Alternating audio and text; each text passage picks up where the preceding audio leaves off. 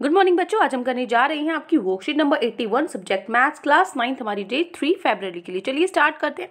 आज की वर्कशीट में हमें अब जो अपना चैप्टर 13 है सरफेस एरियाज एंड वॉल्यूम्स ये करना है, जिसमें हम अपनी रिवीजन करेंगे वर्कशीट नंबर 44 की। ठीक है, आज की वर्कशीट में आपको 12 क्वेश्चन दिए हुए हैं आपको, जिसमें से पहले 4 हैं आपके एमसीक्यूज। तो चलो एमसीक्यू से स्टार्ट करते हैं। 4 में से आपको सही ऑप्शन छांटना है। फर्स्ट क्वेश्चन है the height of a cone of a diameter 10 centimetre and slant height 13 centimetre. क्या दिया हुआ है? एक कोन की डायमीटर दी हुई है और आपको स्लांट हाइट दी हुई है। ठीक है, तो आपको क्या निकालनी है? हाइट निकालनी है। स्लांट हाइट नहीं होती, देखो ये होती है हाइट। ठीक है, जो ये लंबाई है बीच में, और आपकी स्लांट हाइट क्या होगी? ये होती है आपकी स्लांट हाइट। ठीक है, ये क्या आपकी रेडियस है। तो आपको क्या क्या गिवन है? देखो आपको गिवन है d is equals to 10 centimetre दिया हुआ है। रेडियस d का आधा हो जाएगा, 10 का आधा 5 होता है, और आपको स्लांट हाइट 13 दी हुई है। ठीक है, आपको हाइट निकालनी है। तो ये फॉर्मूला होता है स्लांट हाइट का।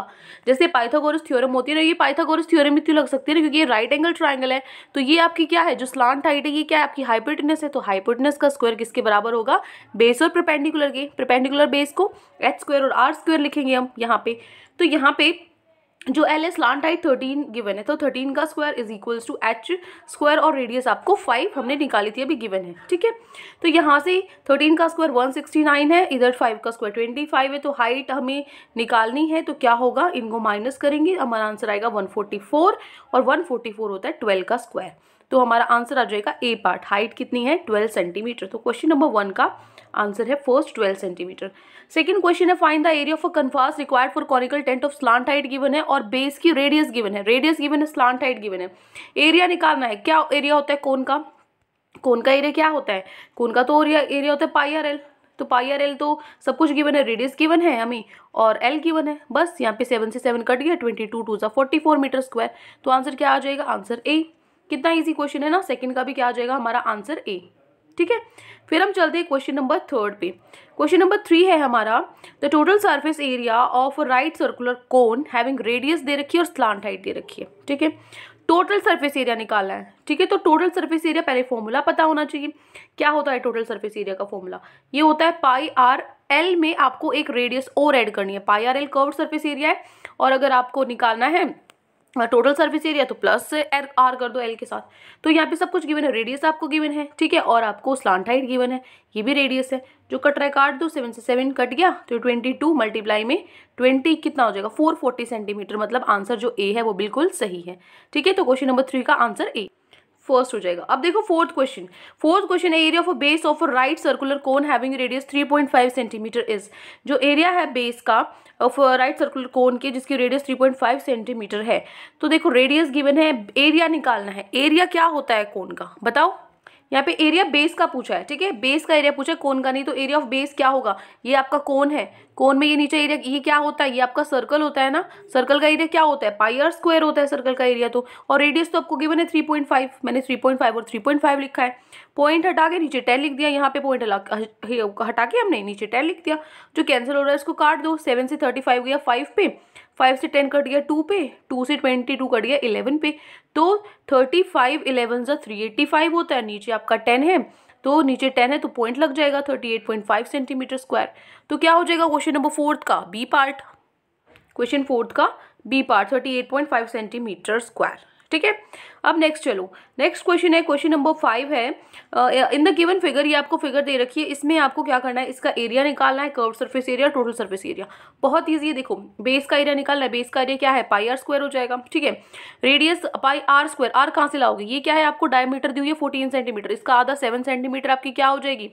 रेडियस हो जाएगी। ठीक है, तो पाई इंटू में रेडियस क्या है? 7 इंटू 7 कितना हो गया? ये पाई को मैं 22/7 लिख दूँ, 7 से 7 कट गया तो 22/7, हम 22 मल्टीप्लाई 7 आपका आंसर हो जाएगा। कितना होता है? इसी तरीके से ये क्या है? आपको हाइट दे रखी है, हाइट दे रखी है, स्लांट हाइट नहीं है। तो स्लांट हाइट आपको निकालनी पड़ेगी टोटल सरफेस एरिया में, और इसमें जरूरत पड़ेगी आपको। तो देखो क्वेश्चन नंबर 5 कैसे करोगे आप? क्वेश्चन नंबर 5 का फर्स्ट पार्ट मैं आपको एक्सप्लेन कर चुकी थी ना। पाई are square 22 multiply 7 154 centimetre square आता है। तो सेकंड में हमें कर्व सरफेस एरिया निकालना था। पाई आर एल, एल हमें नहीं पता। ठीक है, क्योंकि हमें हाइट दी हुई है और रेडियस दी हुई है। हाँ, तो हम क्या निकालेंगे? हम एल निकालेंगे। एल किससे निकालेंगे? L square is equal to H square plus are square. ठीक है, बहुत ईजी है, बस आपको 2-3 फॉर्मूले करने हैं, सारे क्वेश्चंस हो जाएंगे। तो एच का स्क्वायर क्या होता है? 24 का स्क्वायर। यहाँ पे आपको हाइट क्योंकि गिवन है, और आर का स्क्वायर जो रेडियस है 7 का स्क्वायर। बस इसको सॉल्व कर दो तो आपकी जो लेंथ है वो क्या आ जाएगी? 25 सेंटीमीटर आएगी। तो पाई आर एल, रेडियस 7 थी और एल 25 आ गया, 7 से 7 कट गया, 25 कितना होता है? 550 centimetre square. Curve surface area भी निकल गया। टोटल सरफेस एरिया क्या होता है? एल में बस आर ऐड कर दो। ठीक है, एल कितना है? 25 है, 25 में आर ऐड कर दिया 7, बस अब 7 से 7 कट गया, 25 plus 7 32, 22 multiply 32, 704 centimetre square answer हो गया। ठीक है, तो ये हो गया क्वेश्चन नंबर 5 का हमारे जो तीनों पार्ट है। ठीक है, नाउ क्वेश्चन नंबर 6। क्वेश्चन 6 है, Rajak usage a thick sheet of paper and prepares a cap in the shape of a कोन। जो रजक है उसने एक शीट ली है और उससे एक कैप बनाई है। शीट से एक, ये आपका जैसे ये शीट है, इससे एक कैप बना दी कोन शेप में। रेडियस दे रखी है कैप की 6 सेंटीमीटर और हाइट दे रखी है 8 सेंटीमीटर। तो एरिया निकालना है कैप का, तो एरिया आराम से आप निकाल सकते हो। क्या होता है, कैसे निकालोगे? एरिया तो पाई आर एल होता है। ठीक है, पाई आर एल होता है। तो रेडियस हमें क्या गिवन है? रेडियस हमें 6 गिवन है, लेकिन एल गिवन नहीं है। हाइट दे रखी थी हमें 8, हाइट 8 दे रखी थी, रेडियस हमारी 6 है, तो एल तो मैं निकाल लूंगी। ठीक है, कैसे निकालूंगी? इनका स्क्वायर करो। ठीक है, आपका 100 आएगा, एल आपका 10 सेंटीमीटर आएगा। ठीक है, तो 10 सेंटीमीटर मैंने रख दिया, जो कट हो रहा है उसको काट दो, ये कट नहीं होगा तो इसको डायरेक्ट आप मल्टीप्लाई करके कर लो। ठीक है, तो यहाँ से आपका आंसर आएगा 188.57 सेंटीमीटर स्क्वायर। ये हो गया आपका question number 6। Now question number 7।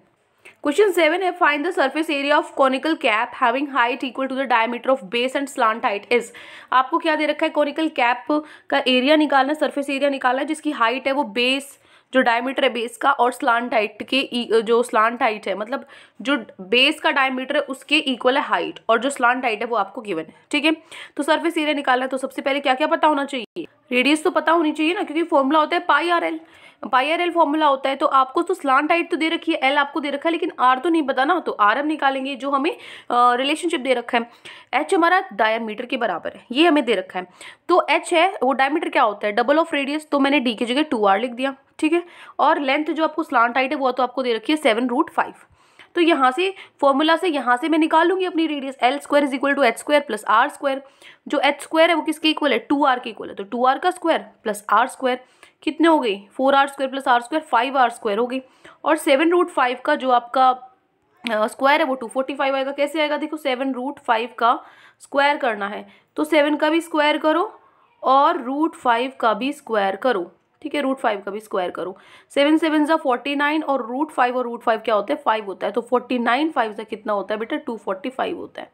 ठीक है, आगे आपको समझ। अब 245 है, इधर 5 इसके साथ मल्टीप्लाई में, इधर आके डिवाइड में हो जाएगा, तो 49r स्क्वायर आया। 49 किसका स्क्वायर होता है? 7 का स्क्वायर होता है। तो रेडियस आ गई 7, तो यहाँ पे रेडियस की जगह 7 लिख दो। 7 से 7 कट हो गया, तो 22 7 जा कितना होता है? 154 √5 सेंटीमीटर स्क्वायर आपका आंसर आ जाएगा। ठीक है, ये हो गया question number 7। Now question number 8। आपको दिया हुआ है कर्व सरफेस एरिया है कॉनिकल टेंट का। ठीक है, इतना है। अगर कॉस्ट है कन्वास की 17 पर स्क्वायर मीटर है, तो आपको टोटल कॉस्ट ऑफ निकालना है कन्वास का। ये तो बहुत ईजी है, इसमें तो फॉर्मूला ही नहीं लगना, सिर्फ सीधा सीधा मल्टीप्लाई करना है। टोटल एरिया दे दिया आपको और कॉस्ट दे दी 1 पर मीटर के लिए। 1 के लिए 17 है तो इतने के लिए होगी कितनी होगी? इन दोनों को क्या कर दो? सिंपली मल्टीप्लाई कर दो। तो ये तो एक लाइन का ही आंसर है। तो 4526 को 17 से मल्टीप्लाई करूंगी तो मेरा आंसर आएगा 76942 रुपीज़। ठीक है, ये छोटा सा बस ये एक लाइन का आपका क्वेश्चन नंबर 8 है। Now question number 9। क्वेश्चन 9 है, the slant height and base diameter of a conical Tomé are 25 metre and 14 metre respectively. जो स्लांट हाइट है और बेस डायमीटर है वो कितना है? 25 मीटर और 14 मीटर रिस्पेक्टिवली। तो find the cost of white washing it's curve surface area at the rate of 210 पर 100 मीटर स्क्वायर। 100 मीटर स्क्वायर के लिए 210 रुपये लगते हैं। तो टोटल इसके लिए कितने लगेंगे कॉनिकल टोम के लिए? तो सबसे पहले कॉनिकल टोम का एरिया पता होना चाहिए, तभी तो पता लगेगा कितने रुपए लगेंगे। और उसके लिए आपको क्या दे रखा है? एरिया निकालने के लिए आपको स्लांट हाइट एल दे रखा है, डायमीटर दे रखा है, तो रेडियस निकल जाएगी 14 की हाफ 7। तो हमारे पास क्या नहीं है? हाइट नहीं है। हाँ, तो हमें हाइट चाहिए इसमें, तो हाइट तो चाहिए ही ना, क्योंकि जो कर्व सरफेस एरिया होता है वो तो पाई आर एल होता है। हमें हाइट की जरूरत ही नहीं है, सब कुछ तो हमें दे रखा है। रेडियस क्या होगी? 14 की हाफ 7 सेंटीमीटर रेडियस लिख दी। एल हमारे 25 गिवन है। 7 से 7 कट हो गया, 25 को मल्टीप्लाई करेंगे 550 metre square. Cost of white washing निकाली है। अब देखो 100 मीटर स्क्वायर के लिए इतने रुपए लगते हैं, तो एक के लिए इसको डिवाइड कर दो और 550 के लिए इसको मल्टीप्लाई कर दो। ठीक है, तो आपका आंसर क्या आ जाएगा? 1155। ठीक है, इतने रुपीज़ लगेंगे। तो ये हो गया आपका क्वेश्चन नंबर 9। अब चलो क्वेश्चन नंबर 10 पर। क्वेश्चन 10 है, अ jokers cap is in the form of right circular cone of base radius 7 centimetre and height 24 centimetre. जो जोकर की कैप है वो राइट सर्कुलर कोन के शेप में है, जिसकी आपको रेडियस दे रखी है 7 और आपको जो हाइट है वो दी हुई है 24।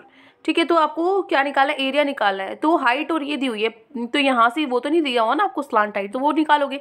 पहले एक कैप का निकालोगे, फिर आपको 10 ऐसी कैप्स का निकालना है, तो एक कैप का निकाल के 10 से मल्टीप्लाई कर दो। तो यहाँ से क्या होगा, एक का पाई आर एल होगा। ठीक है, पाई आर एल, अब एल तो गिवन नहीं था, एच और आपको आर गिवन था, तो एल तो इस फॉर्मूले से निकाल लेंगे। ठीक है, निकाल सकते हो ना। हाइट गिवन है, रेडियस गिवन है, इनका आप प्लस करोगे 625 आएगा और 625 25 का होता है स्क्वायर। तो यहाँ से हमारा एल निकल गया 25, तो एल की जगह 25 रख दो। रेडियस हमारे पास 7 है ही, तो 7 से 7 कट गया, 22 25 550 सेंटीमीटर स्क्वायर होता है। तो ये तो एक कैप का निकला है, तो 10 कैप्स का कितना निकालोगे, 550 को 10 से मल्टीप्लाई कर दो, 5500 सेंटीमीटर स्क्वायर आंसर आ जाएगा। ठीक है, हो गया question number 10। Now question number 11। Question 11 में दिया हुआ है आपको एरिया निकालना है बेस का, राइट सर्कुलर कोन का जो दे रखा है, एरिया ऑफ बेस आपको दे रखा है। मतलब एरिया ऑफ बेस क्या होता है, बेस तो आपका सर्कल की शेप होता है, पाई आर स्क्वायर किसके बराबर दे रखा है, 9 पाई के बराबर। तो पाई से पाई कट गई, तो are square is equals to 9 और आर कितना है, आर तो हमारा 3 आया। रेडियस आपकी 3 है, हाइट आपकी 4 है, हाइट आपकी 4 है। टोटल सर्फेस एरिया निकालना है कोन का, क्या होगा टोटल सरफेस एरिया, पाई आर एल, एल के साथ आर प्लस में करना है। ठीक है, एल तो है ही नहीं, लेकिन हमारे पास हाइट और रेडियस है, तो एल तो हम निकाल लेंगे। तो ये देखो आपका 11th क्वेश्चन, आपका L square is equal to H square plus are square है, एच गिवन है और आर आपको गिवन है। तो आप क्या करोगे, यहाँ से 16 + 9 25 होता है, 5 का स्क्वायर। तो आपकी जो स्लांट हाइट है एल है वो 5 सेंटीमीटर है। ठीक है, तो ये तो मैं बता चुकी आपकी रेडियस, आपने जो पाई आर स्क्वायर को 9 पाई के इक्वल लिखा है। ठीक है, आपकी जो रेडियस है 3 सेंटीमीटर, वहीं पर मैंने आपको बता दिया था, है ना। तो यहाँ से टोटल सरफेस एरिया है कोन का ये होता है। तो यहाँ से आपके पास रेडियस गिवन है और आपके पास स्लांट हाइट गिवन है, सब कुछ गिवन है। तो आप सिंपली इसको सॉल्व कर दो। तो यहाँ से क्या आ जाएगा, 22/7, 3 × 5 + 3 8 होता है। तो इसको आप मल्टीप्लाई करोगे तो ऊपर आएगा 528, नीचे आएगा 7। सॉल्व करोगे तो आंसर आएगा 75.428 सेंटीमीटर स्क्वायर अप्रॉक्सीमेटली। ठीक है, इसके आसपास। तो ये हो गया क्वेश्चन नंबर 11। अब क्वेश्चन 12 देखो, जिसमें आपको क्या निकालना है। क्वेश्चन 12 में हमें करना है, if the curved surface area of right circular cone is 48 पाई। अगर जो कर्व्ड सरफेस एरिया है राइट सर्कुलर कोन का 48 पाई है और स्लांट हाइट 4 सेंटीमीटर दी हुई है, तो रेडियस निकालनी है आपको बेस की। ठीक है, निकाल सकते हैं क्योंकि जो कर्व्ड सरफेस एरिया 48 पाई के इक्वल दिया हुआ है, तो कर्व्ड सरफेस एरिया तो पाई आर एल होता है। ठीक है, किसके इक्वल है, 48 पाई के इक्वल है। पाई से पाई कट गई, जो आर एल है वो 48 के इक्वल आया। एल आपको 4 दे ही रखा है, तो रेडियस तो इजीली निकल जाएगा। 48 इधर आके 48 के नीचे आ जाएगा 4, 12 से कट जाता है ये, तो रेडियस 12 सेंटीमीटर आई। ठीक है, तो ये था 12th क्वेश्चन जो हमारी वर्कशीट का लास्ट क्वेश्चन था। तो ये 12 क्वेश्चन आज आपकी वर्कशीट में गिवन थे, जो हमने कंप्लीट कर लिए। बहुत ही ईजी क्वेश्चंस थे, मतलब डायरेक्ट फॉर्मूला करना था, हमें पुट करना था और वैल्यूज रखनी थी, कुछ नहीं करना था। बहुत ईजी थी वर्कशीट। फिर भी कोई भी डाउट है आपको तो आप कमेंट सेक्शन में मुझसे पूछ सकते हैं। और अगर आपको वीडियो अच्छी लगी तो चैनल को सब्सक्राइब कर सकते हैं, वीडियो को लाइक कर सकते हैं। Thank you and have a great day. God bless you.